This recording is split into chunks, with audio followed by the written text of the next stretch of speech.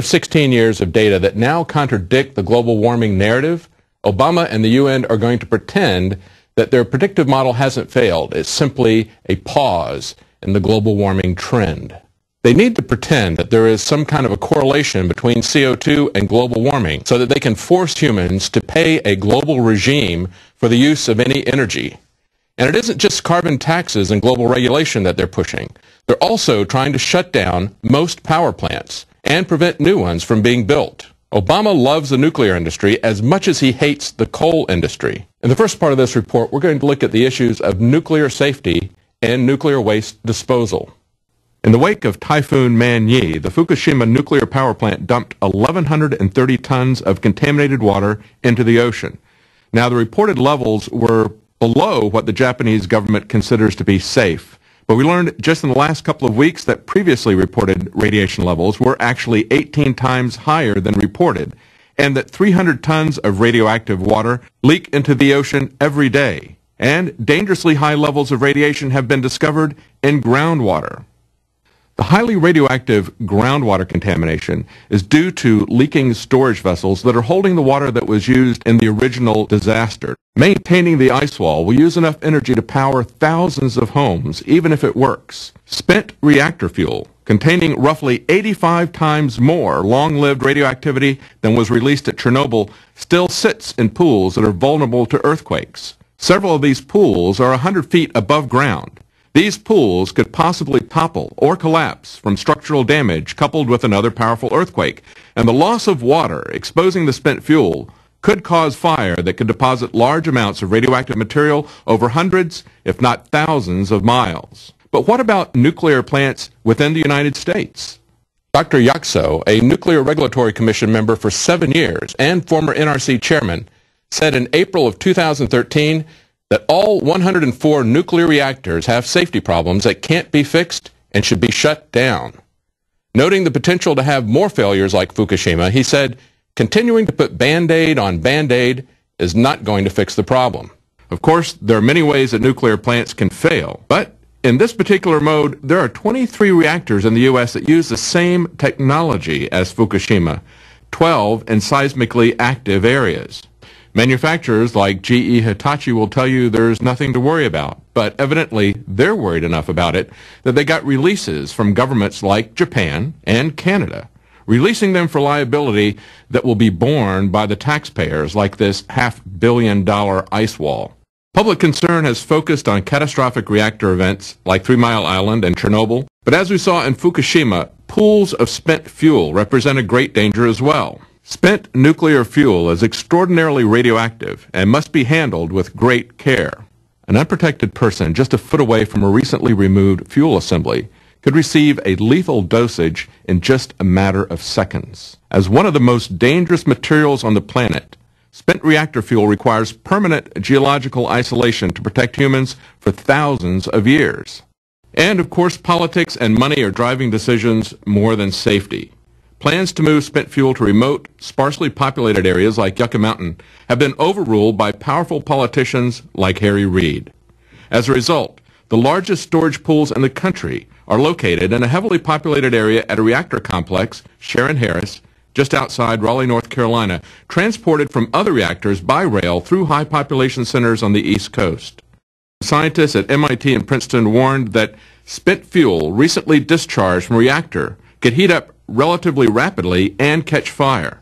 The fire could spread to older fuel, and the long-term contamination consequences of such an event could be significantly worse than Chernobyl.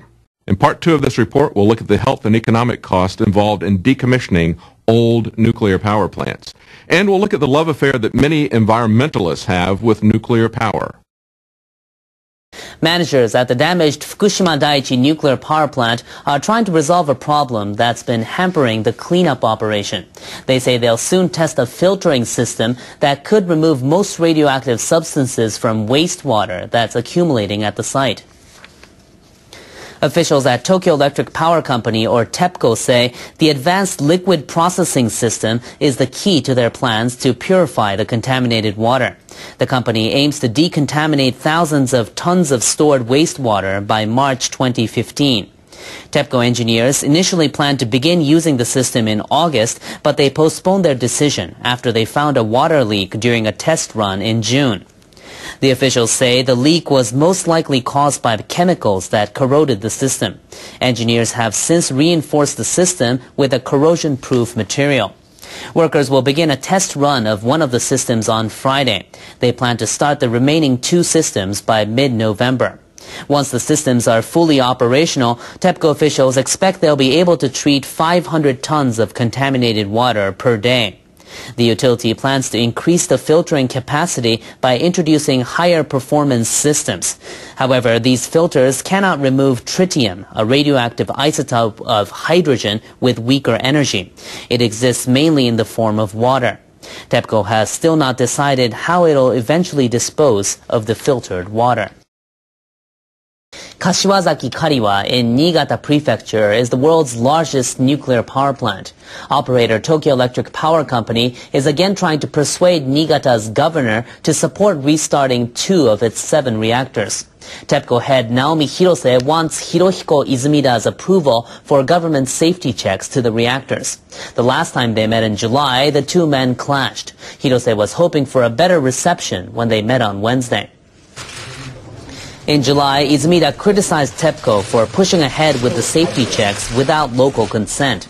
He accused the utility of trying to install vents at the plant without informing the prefectural authority.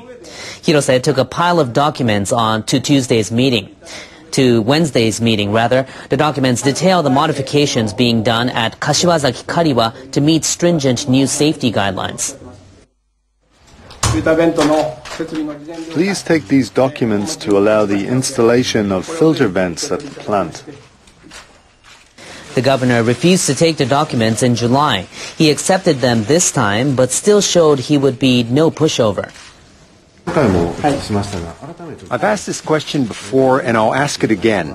Which is more important for TEPCO, money or safety? Hirose says, naturally enough, safety. Struggling TEPCO is desperate to restart the number 6 and number 7 reactors of the 7-reactor facility. But first, they have to be screened under the government's tough new safety guidelines. Governor Izumida has questioned the use of new mandatory filter vents. The vents are supposed to relieve pressure in reactor containment vessels during an emergency. But Izumida says the vents will end up releasing radioactive material. He says TEPCO failed to tell the prefectural government about their installation. Hirose says TEPCO intends to install the vents to help limit any radiation release. He hopes the Niigata Prefectural Authority will give its consent. I want to establish once and for all, is TEPCO in a hurry to seek the government's safety screening? Certainly. We need checks, first of all, by someone who is knowledgeable about the plant. The governor has signaled he's willing to look at the TEPCO documents, but he gave no indication he'll consent to safety checks or to restarting reactors. The Fukushima Daiichi disaster has put TEPCO deeply in the red. The utility has learned it'll have to find another $10 billion to deal with contaminated water at the Fukushima plant and decommission its reactors. TEPCO currently has to rely on thermal plants, which means big outlays in fuel costs. It hopes that getting those reactors back online at Kashiwazaki Kariwa will give it some breathing space. Rice farmers in Fukushima have also struggled over the past 2.5 years. Now those from a town near the damaged plant are preparing to ship their crop for the first time since the 2011 accident. Hirono is located within the 30-kilometer radius around Fukushima Daiichi. Farmers voluntarily stopped growing rice following the disaster because of concerns about radiation contamination. The levels of radioactive materials in last year's harvest were below the government's safety limit. So the farmers decided to take this year's harvest to market once it's tested. Members of an agricultural cooperative in a neighboring town are checking rice fresh from paddies. We will test every single bag. That way we will be able to market our rice because people will know that it was thoroughly tested. Only rice that meets a standard that is stricter than the government's safety limit will be shipped to market.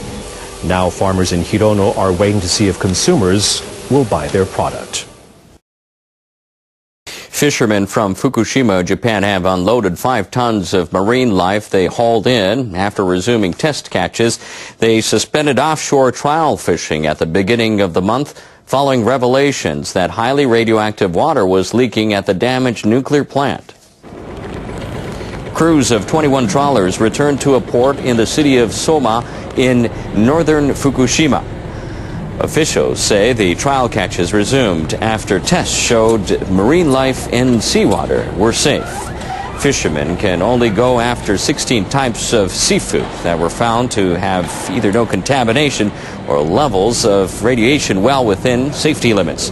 And they must drop their nets, traps, or lines at least 50 kilometers from the plant at a depth of at least 150 meters. The crews unloaded 5.2 tons, including giant octopus, spear squid, and hairy crab. They're having samples tested for radioactivity. If it's safe, their cooperative plans to ship the catch to local markets, Tokyo and elsewhere. We don't want consumers to feel biased about our fish. We want to show they're just like any other fish, caught anywhere else. The Fukushima Fisheries Federation plans to start trial catches next month off the southern part of the prefecture. Fishing there hasn't resumed since the nuclear crisis began. Japanese Prime Minister Shinzo Abe has reassured world leaders the leaks of contaminated water from Fukushima Daiichi are under control.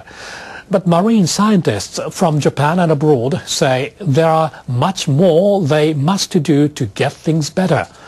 NHK World's Yoichiro Tateiwa has more on today's Nuclear Watch.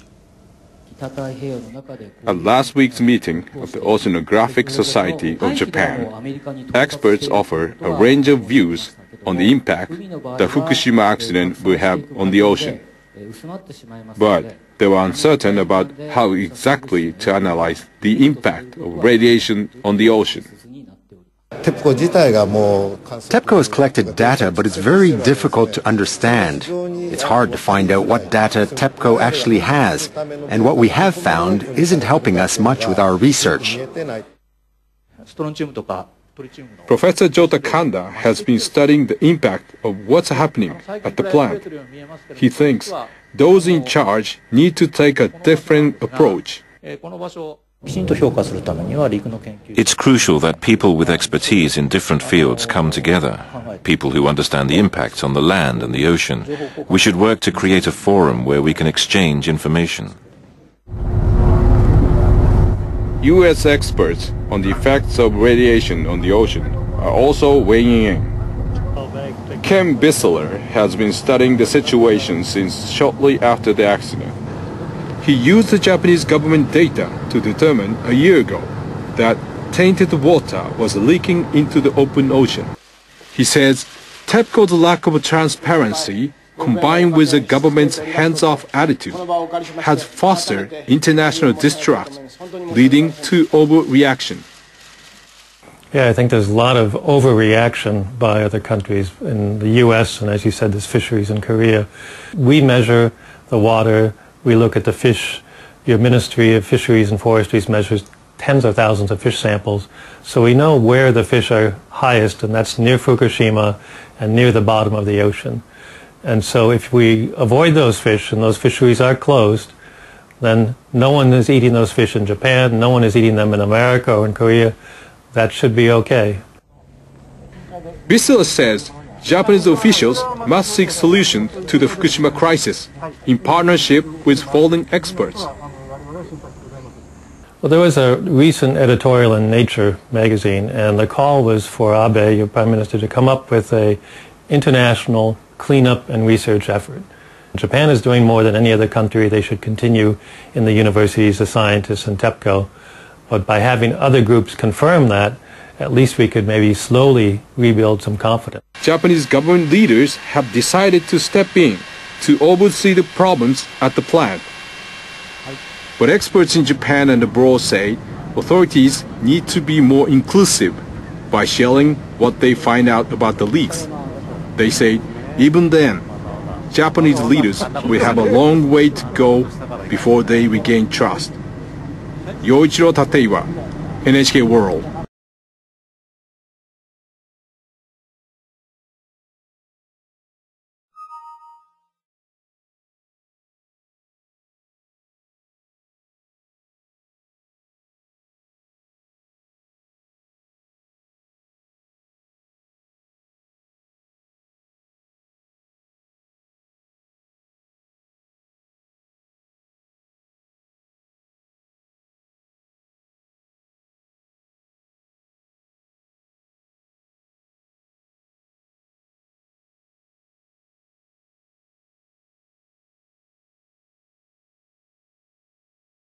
3 Japanese-flagged fishing vessels were captured off Brazil in July and August. 2 were released, but 1 is still being held in the country. Brazilian authorities have released the Kinsai Maru number 58 and the Shoei Maru number 7, but they're still holding the Kie Maru number 108. Officials at the Brazilian Institute of Environment and Natural Resources said the 3 ships had violated the country's regulations for protecting seabirds. The Kie Maru captain was briefly arrested for not complying with the regulations. His ship and tuna catch were confiscated. Officials at the Japanese embassy in Brazil said the 3 vessels followed the international rules. They have filed complaints at a Brazilian court. The court gave 2 ships permission to leave Brazil while ruling against the Kie Maru. The 3rd vessel has been held in a southern Brazilian port for nearly 2 months.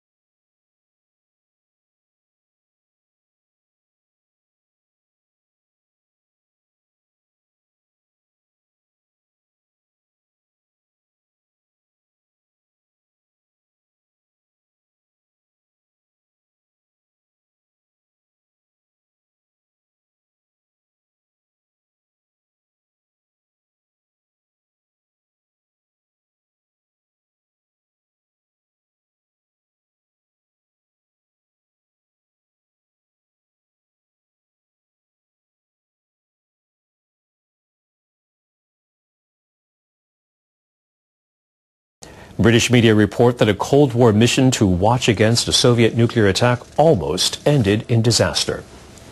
They say a U.S. B-52 bomber carrying 2 hydrogen bombs was flying over the state of North Carolina in January 1961 when something went wrong. The plane broke up in midair and the bombs plummeted to Earth. The Guardian newspaper and the BBC quote declassified documents which describe how close one of the bombs came to exploding. The documents say 3 of the 4 safety mechanisms designed to prevent unintended detonation failed to operate properly. However, the 4th safety mechanism did operate, averting a catastrophe. The bomb was 260 times more powerful than the atomic bomb that devastated Hiroshima in 1945. If it had exploded, it would have become the worst nuclear disaster in history, affecting cities as far away as Washington, D.C. and New York. Japan has one of the highest suicide rates in the world. Around 30,000 people take their own lives each year. For one Irishman in Japan, that statistic became personal when a friend killed herself, so he decided to take action. I dream of a war on suicide, but I don't even know who is the enemy. Saving 10,000 people from suicide each year, reducing the total number of deaths by 1/3. That is the goal and the message of an award-winning documentary that delves into the deep-seated problem of suicide in Japan, drawing on interviews with almost 100 people. The film is the work of Renee Dignan, an economist from Ireland who has lived in Japan for 16 years. Filming in Tokyo and other parts of the country, he spent 3 years and about $30,000 of his own money making the documentary. Dignan's decision to make the film came after a neighbor committed suicide 5 years ago. She was trying to reach out to me for help, and quite frankly, I ignored her. It left me with a huge sense of regret that I should have done more, that I should have taken the time to listen.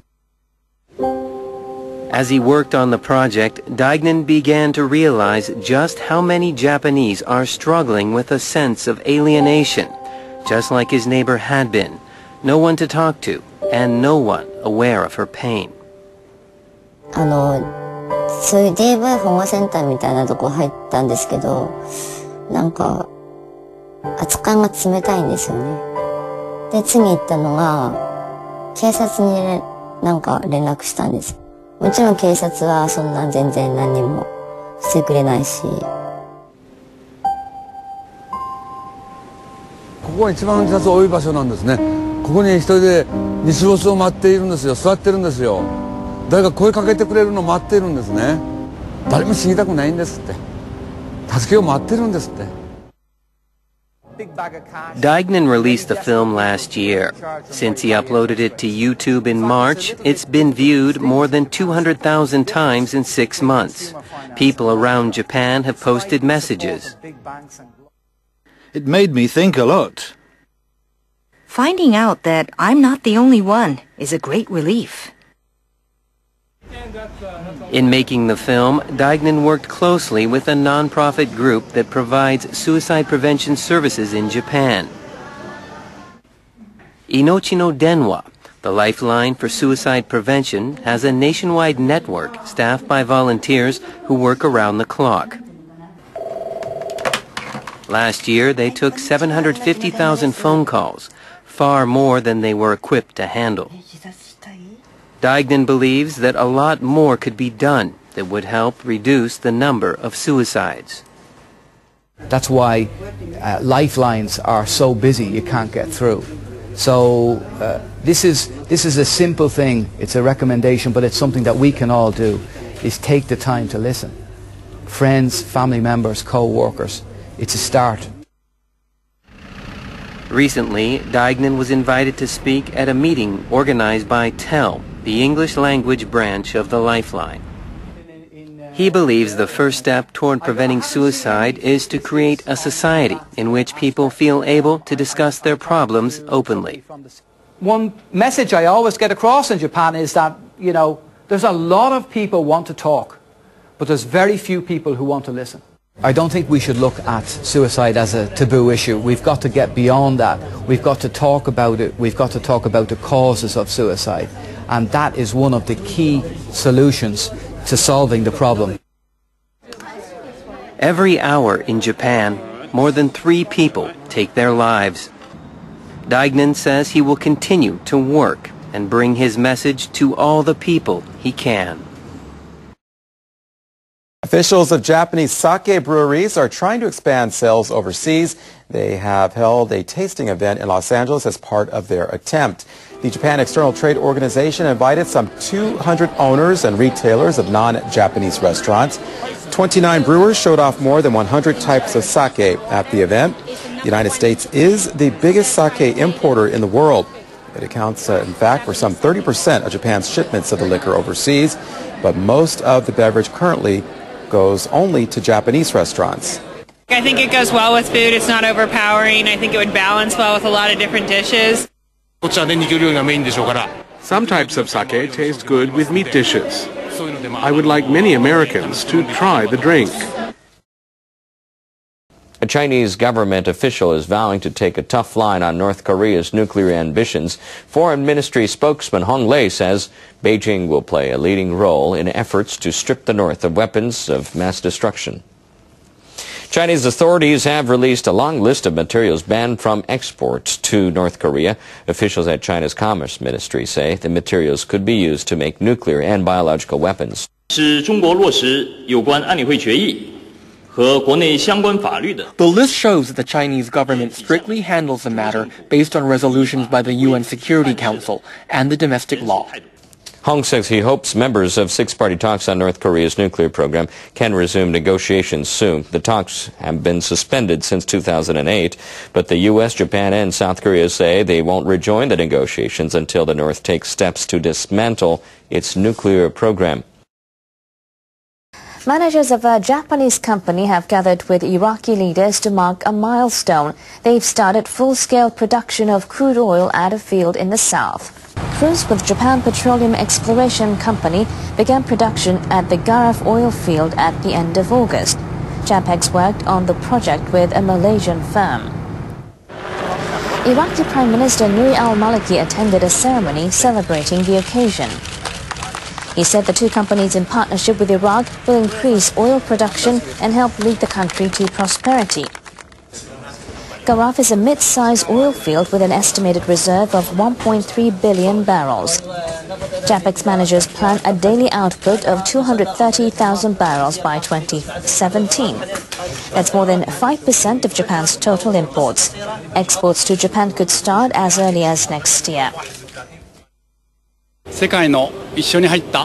We're proud of achieving the full-scale production much earlier than other oil firms that participate in this project. I'm convinced this will contribute to recovery of the Iraqi economy. I believe this could draw more Japanese firms into investments in Iraq. Japanese firms had a stake in crude oil development in Iraq in the 1970s. But this is the first time a company has been involved in full-scale production there. The member states rejected a draft resolution calling on Israel to join the Nuclear Non-Proliferation Treaty. Arab states submitted the resolution which called on Israel to join the treaty and accept IAEA inspectors at all of its nuclear facilities. 43 countries, mainly those in the Middle East, voted in favor of the resolution. But 51 states, including Japan, the United States and European countries, voted against the proposal. Israel is widely believed to have possessed nuclear weapons since the late 1960s, making it the only country to do so in the Middle East. It has neither denied nor admitted a nuclear arsenal and has refused to join the NPT. Delegates to the International Atomic Energy Agency have adopted a resolution condemning North Korea's third nuclear test. The test happened last February. The resolution urges authorities in Pyongyang to cease all nuclear-related activities. IAEA member states adopted the resolution by consensus on the final day of their annual session at the agency's headquarters in Vienna. More than 50 countries, including Japan, the US and South Korea, jointly proposed the resolution. It expresses deep concern about the decision to reactivate an experimental reactor in the north. Authorities in the Democratic People's Republic of Korea announced in April that they would revive the reactor at the Myeongbyon complex. The unit had been deactivated under an international agreement. The DPRK must immediately cease all nuclear activities, reverse any actions to restart its nuclear facilities at Yongbyon, and return to cooperation with the IAEA. Japanese Ambassador Toshiro Ozawa says the resolution's stern language sends a strong message to North Korea. The resolution calls on authorities in the north to accept IAEA inspectors. The team has been unable to visit since 2009 when they were forced to leave the country. Many leaders taking part in the General Assembly have called for tougher action against North Korea. Now, Chinese authorities have taken a step to prevent the North Koreans from developing weapons of mass destruction. They've released a list of goods and technologies banned for export to the country. Officials at China's Commerce Ministry say the items could be used to develop nuclear facilities, biological weapons, and missiles. The list is more than 230 pages long. U.S. Secretary of State John Kerry met last week with his Chinese counterpart Wang Yi. Kerry expressed his concerns about the nuclear development program. He pointed to reports that North Korean authorities have restarted an experimental nuclear reactor. Analysts say the Myeongbyon facility is capable of generating weapons-grade plutonium. Government agencies and major corporations store increasing amounts of confidential information on their computer networks. Some have found that makes them targets for a cyber attack. The breaches can come from just about anywhere. That's forced government officials in Japan and elsewhere to shore up their defenses. NHK World's Kurando Tago reports. These technicians are playing out a conflict on a battlefield of servers and circuits. Officials from the Japanese Defense Ministry and 4 other government agencies have gathered in this facility. They're coordinating their response to a simulated cyber attack. Japan lags behind in dealing with issues of this kind. We need these drills to significantly boost our ability to respond to cyber attacks.